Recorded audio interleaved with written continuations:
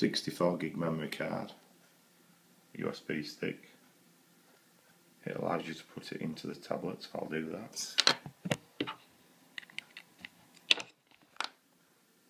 See, it's connected to the micro USB port.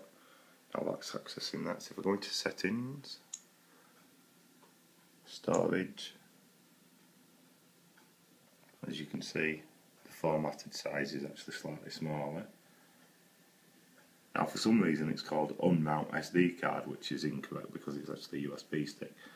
But that's the SD card as well, which has got nothing on it. That's my SD card. And then there's the internal memory on the system. And then there's the app memory as well. So if we go down here, back to the 64 gig memory card and unmount it so it's safe to take it off, you'll notice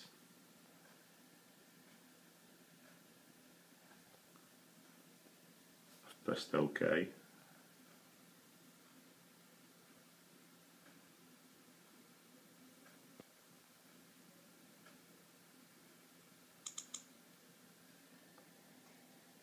It tells me it's going to be unmounted, and then after a while I'll get another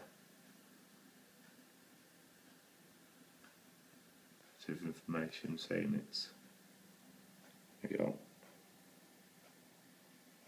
it is safe to, SD card safe to remove. Now the SD card is still actually in the device, as you can see. My SD card, the internal memory is still in because it's internal, and the internal storage for the apps is still there.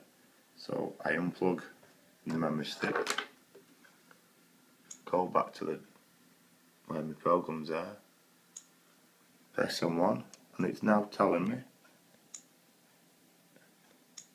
my apps aren't installed anymore, and it doesn't work until it's gone through a reboot. Yet, as you clearly saw, if I go back to storage,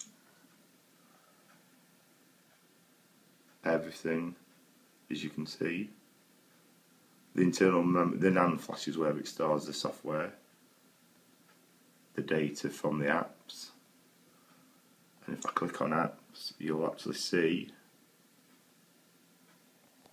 if you look there, it's actually lost the proper icon for them, even though none of the actual internal memory has been taken out of the machine.